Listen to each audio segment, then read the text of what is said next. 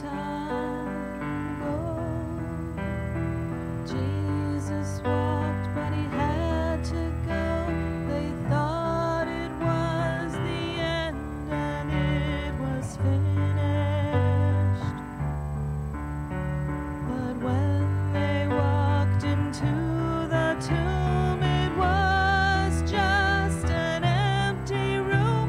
They all cried out, he's risen, hallelujah.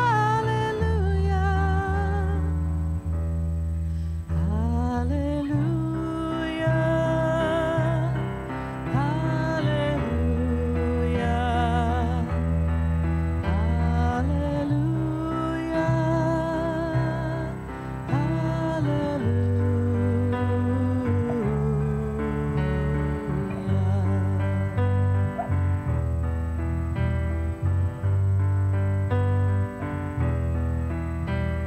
Do not be afraid, he said. Go tell the men he is not dead. They could not believe what they were seeing. The Son of God, he is our Lord, clothed in love and not the sword. He has risen, sing out hallelujah.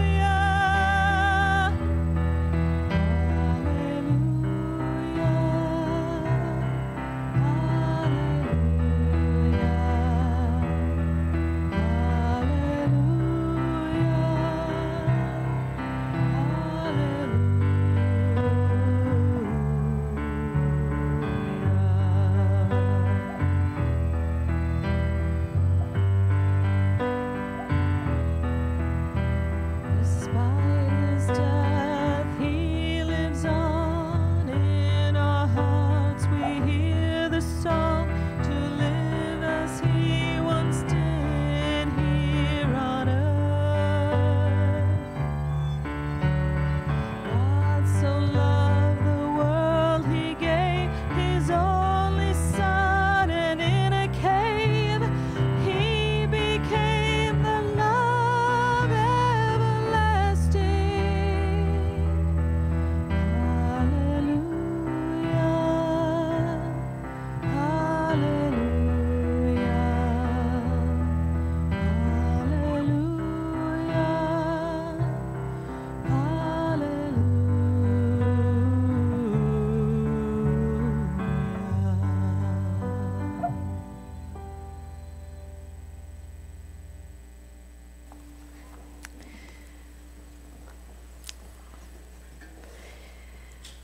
Happy Easter.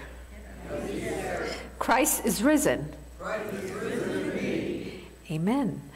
We're grateful to be gathered here on this beautiful Easter morning to gather our hearts in worship and to open our lives to Christ's love and to know that love is the winner this day. Not hate, not death, not all the things that scare us, but God's love.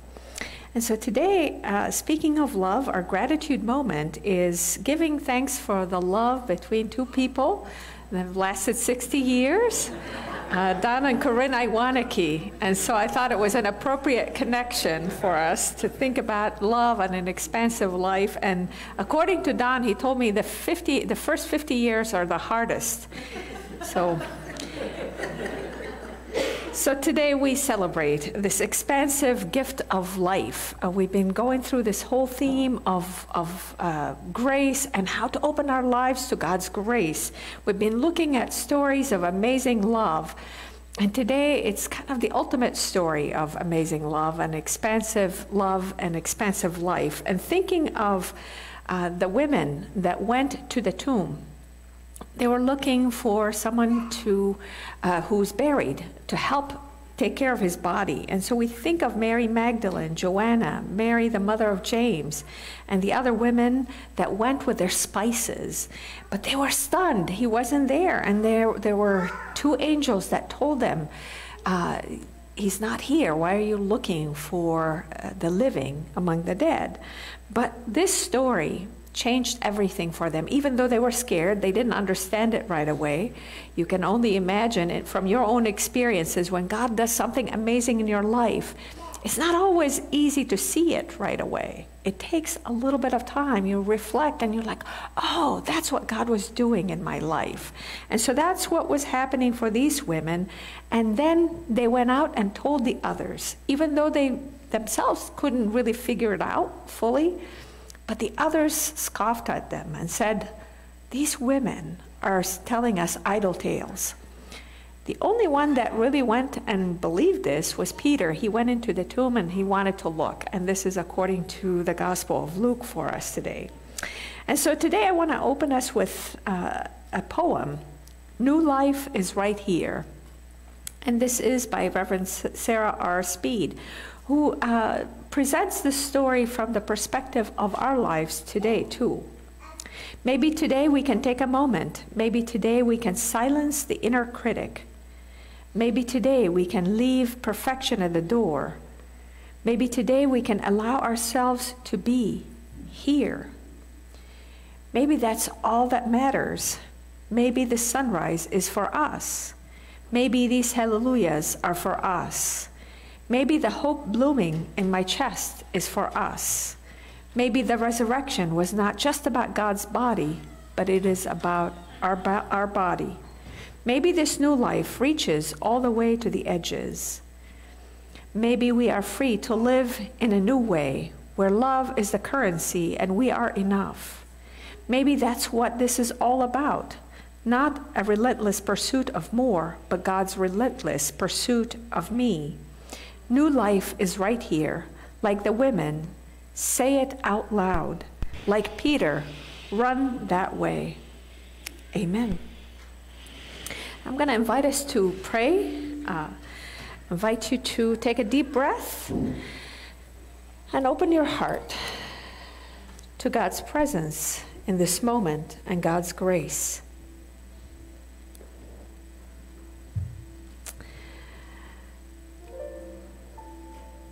Holy God, we so often long for more.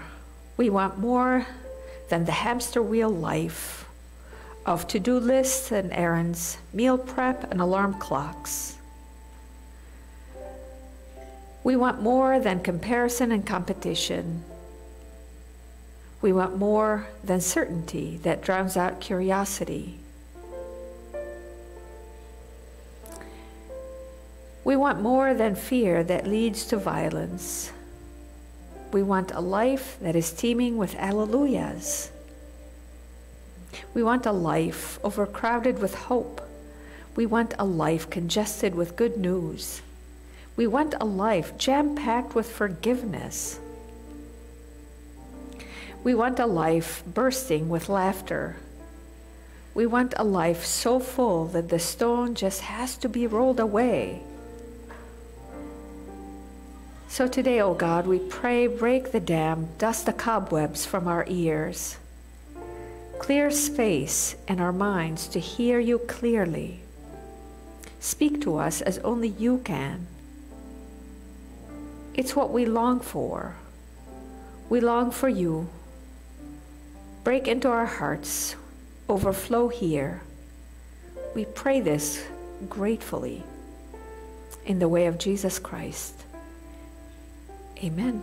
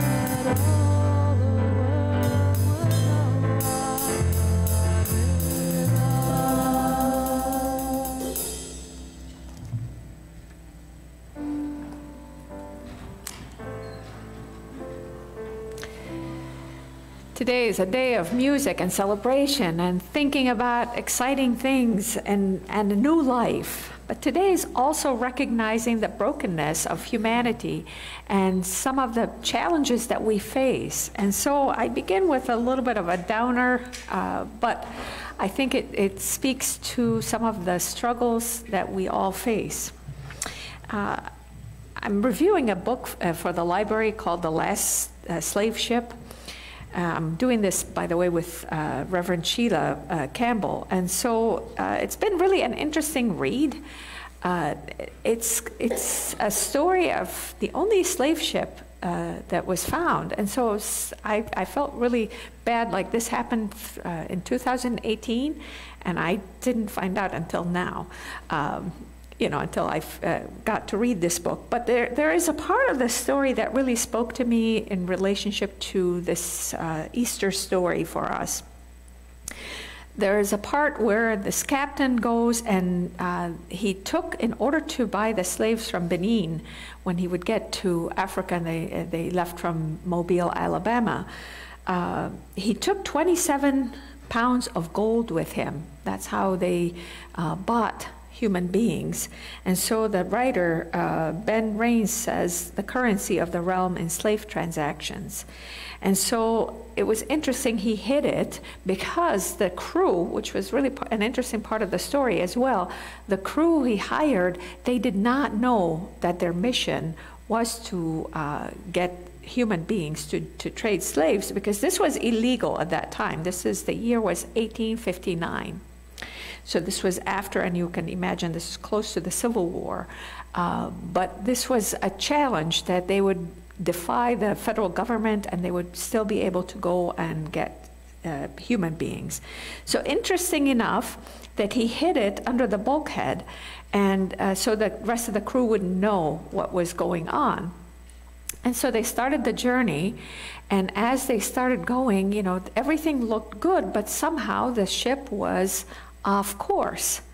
And he was puzzled, like what was going on? The compass was working, everything was charted perfectly. And then at night, he remembered it was the gold. 27 pounds is a lot of gold, certainly enough to affect the magnetic field around it. So he needed to move, and that's exactly what he did. He moved the gold because it was steering the ship away from its course. And I thought I read this symbolically. Thinking about how gold and those things that attract us can steer us off the course of love in life. That gold was going to be used to purchase human beings. And interesting enough, of course, that a lot of the slave traders considered themselves to be good Christians. You think about that, and they didn't see the irony of that, following the way of Jesus, following the way of love, and still doing horrendous things to other human beings. And so I thought of this symbolically for us, how we find the gold of life, whatever that is for you. It could be anything. It doesn't have to be material wealth. Sometimes we hang on to things that hurt others or hurt us, because we believe that they are the true happiness in life. And so, blinded by greed, thinking about these people, they lost their inner guidance. And the same thing happens for us. The same thing happens for us. When we don't center our lives on love, when we don't allow this expansive life to be the way of everyday life, we lose our way. We find ourselves off course. And I believe that's what happened to a lot of the people who heard about the witness of the resurrection. It only happened for the people who were centered on love. It only happened for the people who were able to see Jesus for who he was. Just like his birth, it was humble, and a lot of people didn't know it was happening. The same was true for the resurrection. Imagine that. We often think, if we saw the resurrection, would we believe, we say? Maybe it's not a given. It's not an event. It wasn't an event that, there were fireworks in the sky and Jesus was on television and was alive and everybody was touching him and everything was fine. It wasn't that kind of event. It was an inner experience of the power of love living on. Only those who had the eyes to see were able to see. The rest missed the whole thing. And not only that, they denied it. They scoffed at it. Some even said it was an idle tale. So today we're going to visit the story, and I invite you. We're going to do we'll watch a video which gives us a summary of the whole story, and then we'll read the scripture from Luke 24.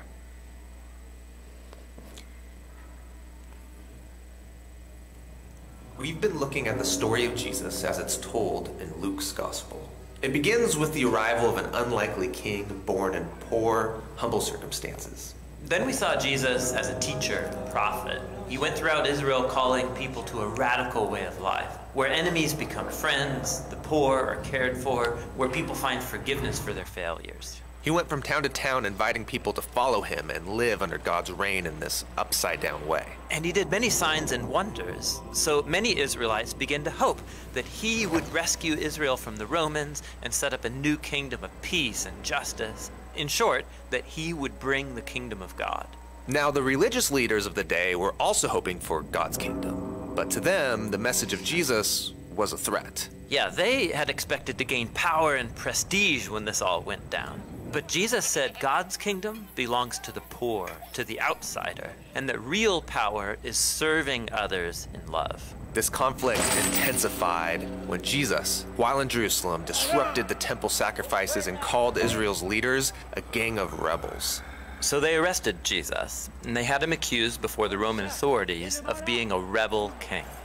He was handed over for execution, even though he was innocent. Then he was taken outside the city and put to death on false charges. This brings us to the final section of the Gospel of Luke.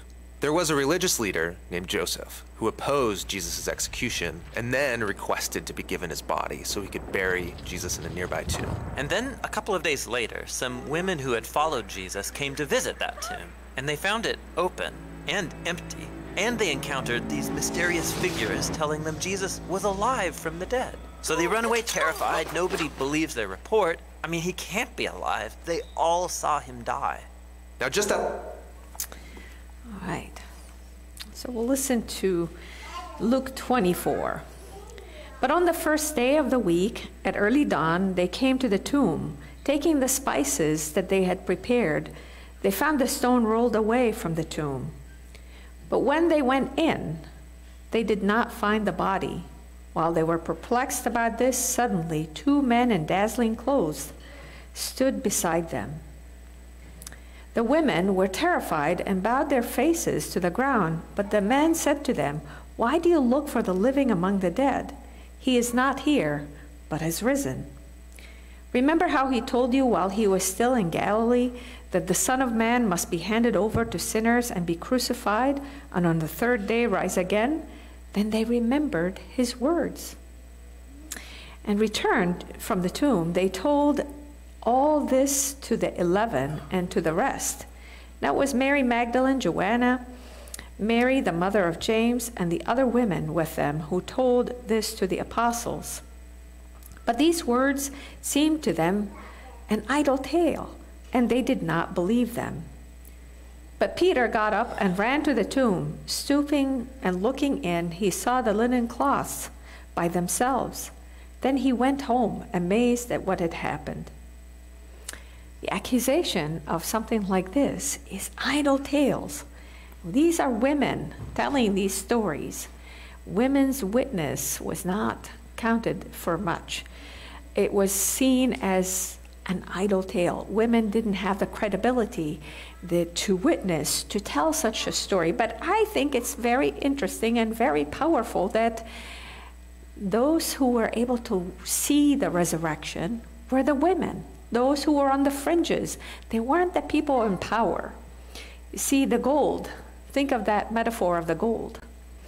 weighing you down, making you steer away from the right course of life. You don't see things clearly because the compass is messed up. The compass is messed up. And these women, they had it in them because they'd been watching Jesus. They'd been funding Jesus' ministry. They'd been with him. They were working. They gave it all for his ministry. Their love was complete. And so was the witness of the resurrection to them. And so think about those on the fringes and how they're not weighed down by the gold of life. They know better. They know that life is hard. They know that our only hope in life is to focus on love. And sometimes it takes a lifetime for people to learn that lesson. Think about it for us. Sometimes it takes until the time of death. You realize, oh, that's what it's about? That's what this whole thing is all about? It's about love. And so today, for us, Easter is about God's grace entering into our lives and surprising us by shifting our focus to love instead of the gold of life. Think of that image for you. What is the gold that steers you off course? What is it that lures you to believe, that busyness or good looks or accomplishments or whatever it is that's going to give you that happiness that, often end up making us live diminished lives.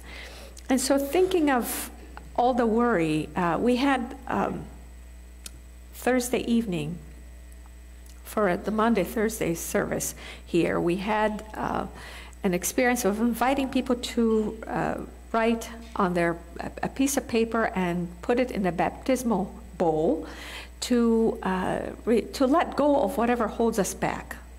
And I didn't read them because we ended up getting them wet. I promised people we won't read them because I wanted people to be honest and open up to God. It wasn't the invitation to come and air out all your problems. But the invitation was to let go of that is holding us, of whatever is holding us back. And I have a feeling, I didn't read it, as I said, but I know for a fact, worry probably was number one.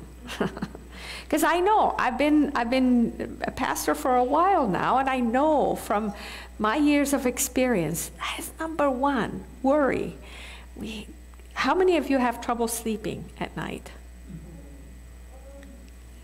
Okay, confession time. Yes.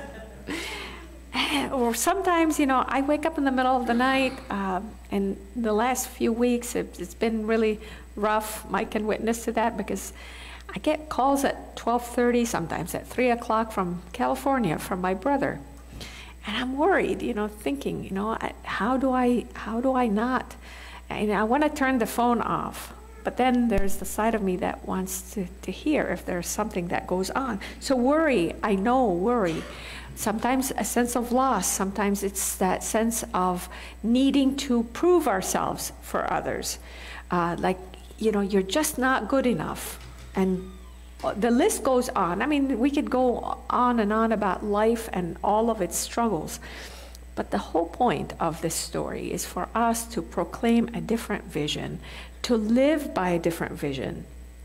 And so there's a quote for you from Peter Gomes in a book called What We Forgot to Tell You. He says, the evidence of Easter is a reconfigured Easter people. People who are no longer afraid of the dark. People who dare to live by their affections and not by their fears. People who know that they need not die in order to truly experience resurrection living. People who fear neither death nor life. In short, people such as you and me who aspire to be people like that. We are the Easter people, for death in all of its cynical, calculating, greedy ways no longer has control over us. We have a better idea. We claim a greater truth. We live because we are loved, and because we are loved, we can live. This is the invitation today for you to remember you are loved. Christ expands our concepts of life, and that's what happened for the disciples. They were able to do amazing work. Think about it. There were a handful of people that followed him, but they changed the world because their love was so powerful. And speaking of that, I want to end with a story, a part of a story. This is the Velveteen Rabbit. I know how many of you have not read it. If you haven't, it's a great story to tell, but it's that whole invitation to become real. Becoming real is the key, but it's all connected to love. And so this is the conversation between the horse and the Velveteen Rabbit. "What is real?" asked the rabbit one day. "Does it mean having things that buzz inside you and a stick-out handle?" "Real isn't how you are made," said the skin horse. "It's a thing that happens to you when a child loves you for a long, long time, not just to play with, but really loves you. Then you become real." "Does it hurt?" asked the rabbit. "Sometimes," said the skin horse, for he was always truthful. "When you are real, you don't mind being hurt." "Does it happen all at once, like being wound up?" he asked, "or bit by bit?" "It doesn't happen all at once," said the skin horse. "You become. It takes a long time. That's why it doesn't often happen to people who break easily, or have sharp edges, or who have to be carefully kept. Generally, by the time you are real, most of your hair has been loved off, and your eyes drop out, and you get loose in the joints and very shabby." That's us. But these things don't matter at all, because once you are real, you can't be ugly, except to people who don't understand. So friends, open your heart today. Let that story of the resurrection become real in your life. Focus on love. Open to this mystery that is inviting us to an expansive life. Amen.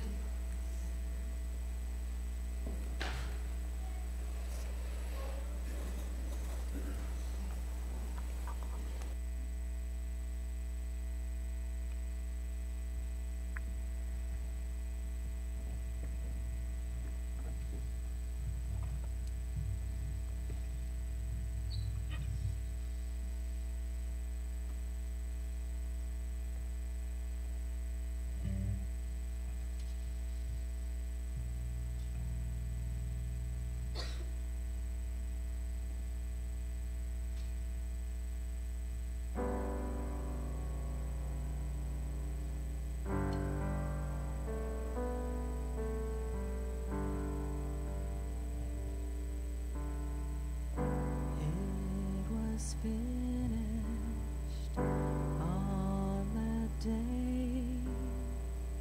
Death was beaten, all darkness was slain. All his passion poured out like rain upon the earth.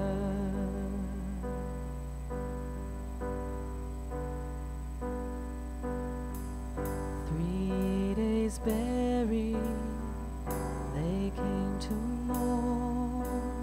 The stone was rolled away, the veil was torn, for he had risen.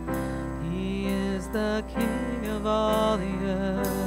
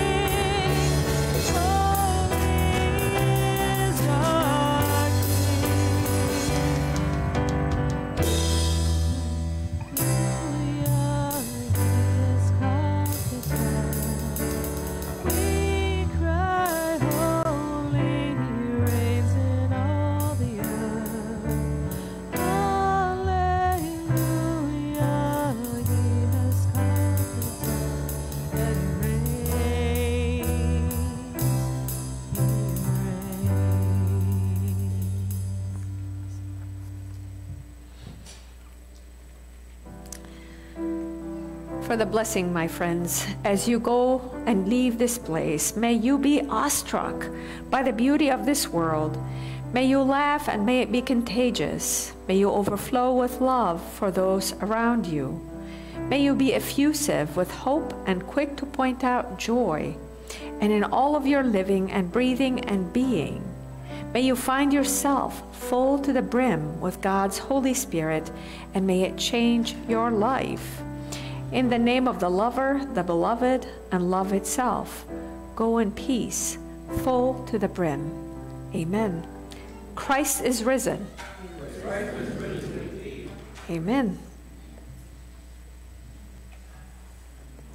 You guys caught me off guard with that back and forth. I didn't know about that. That's a new one for you. Please no.